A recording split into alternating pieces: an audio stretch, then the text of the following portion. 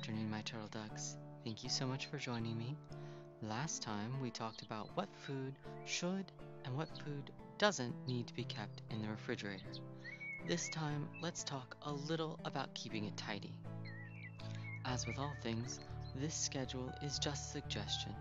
You may find yourself needing to do things with more or less frequency depending on the size of your household and the energy you have to devote to the tasks. But to start, I think it's a good idea to go through your refrigerator at least once a week or the day before waste management comes to collect and look for open drinks that you are unlikely to return to, food that will not be eaten, and sometimes just trash. Perhaps a condiment bottle you had hoped could be coaxed to give just a bit more, but really was empty. Remove these items. If they are in reusable containers, empty and rinse them. If not, discard them. This will help the refrigerator keep from getting too cluttered to see something you might actually want. It's also a good idea to wipe down the outside, at least the front and sides. It doesn't need to be much. A hot soapy cloth or a bit of sanitizing solution to keep large particles or spills from building up. Once a month, you may decide to go a bit more in depth. Go through your condiments and get rid of any that are empty or that you simply don't use. I know I have been very hopeful buying a new brand or recipe of condiment only to be bitterly disappointed. Don't let these take up space. If you want to keep the jars or bottles because they are nice or a fun shape, empty and rinse them. Otherwise, just throw them away. Check your food. Fruits and vegetables past where you or your family would eat them should be tossed, preferably to compost, but if you haven't got access to one, the trash. Check leftover food. If you can't remember how long it's been there, or it looks or smells suspicious, toss it out. It isn't worth getting sick over. Check your drinks as well.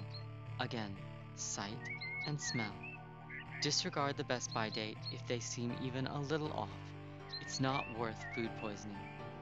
If you aren't sure, look up what may be signs for that particular thing going off and always err on the side of caution.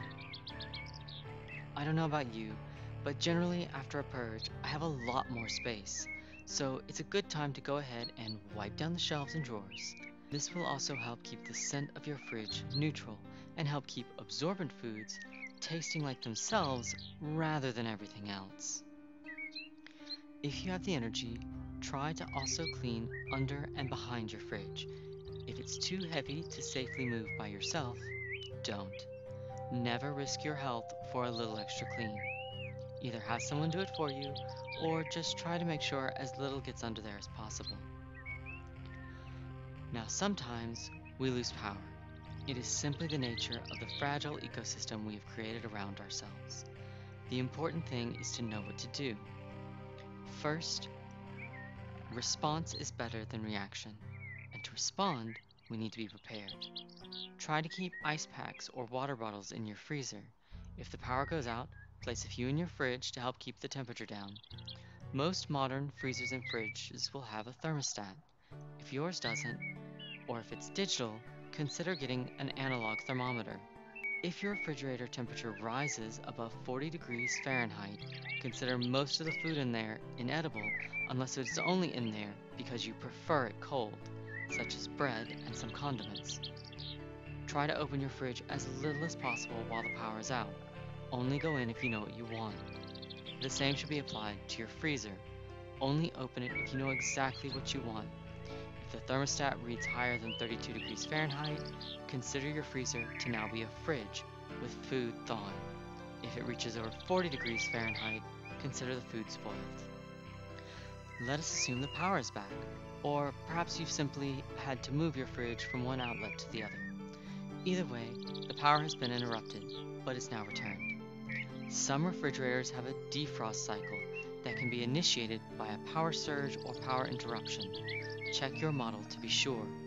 You may need to unload the contents of your fridge or freezer into a cooler while your fridge resets its temperature. Perhaps your power has not gone out. Maybe it's much more exciting and you've gotten a new refrigerator. Excellent. Now before loading it up with goodies, you'll want to bring the internal temperature down. You can still speed this along by putting ice packs or frozen water bottles inside, but refrain from putting anything that needs to be kept cold or anything already warm that you want cooled until the fridge has had time to cool down. That's it for today. I think I'll go have a nice cup of tea. Why don't you take a break as well? If you have any further questions, feel free to leave them below or send me a telegram. Thank you so much for joining me. Until next time, be kind, my turtle ducks, to each other and to yourselves.